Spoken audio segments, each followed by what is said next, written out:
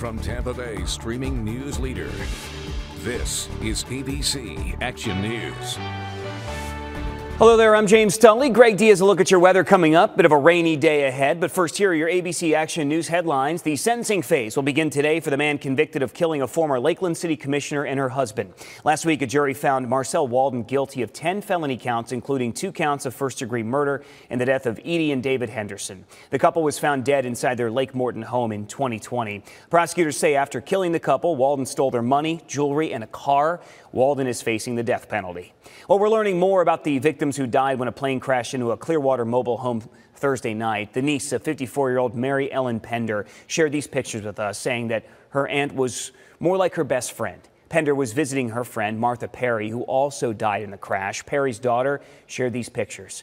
The family tells us Perry was a seasonal resident from New York with 3 children and 11 grandchildren and 1 great-grandchild. The pilot, Jamin Patel, was also killed.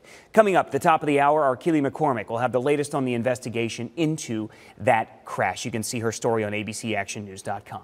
Dozens of people came together to revitalize and preserve homes in this East Tampa community. And if your home could use a little extra love too, there are more opportunities to get help like this. It's all part of Habitat for Humanity's 2nd annual Rock the Block event. More than 50 homeowners, volunteers, and community partners worked on homes Friday. They did 4 upgrades and hope to do 16 total by the middle of this summer. If you're interested in upgrading your home, you have to apply, and you can do that on the website habitathillsboro.org.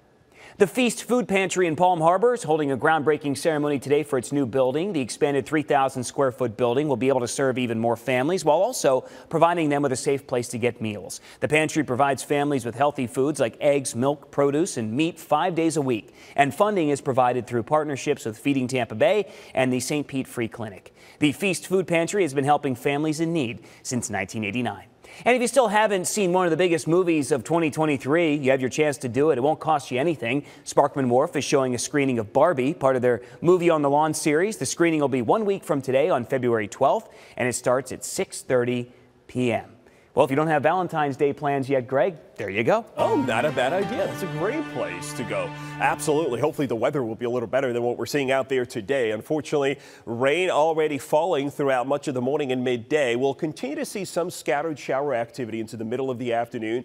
But as we head into the evening, a lot of the showers breaking up and starting to move away. Take a look at the hour-by-hour rain planner. Notice the highest rain chances were midday. The rest of the afternoon, yes, and random pop-up showers possible. But as you get later into the evening, the chances for those continue to drop. I'm seeing a lot of sunshine in the 7-day forecast and a nice warm up as we head into the weekend. Details on that forecast available on my Facebook page. James. And remember to get your news 24/7 on ABC Action News Plus. Just download the ABC Action News app on Roku, Amazon Fire TV, Android TV, and Apple TV.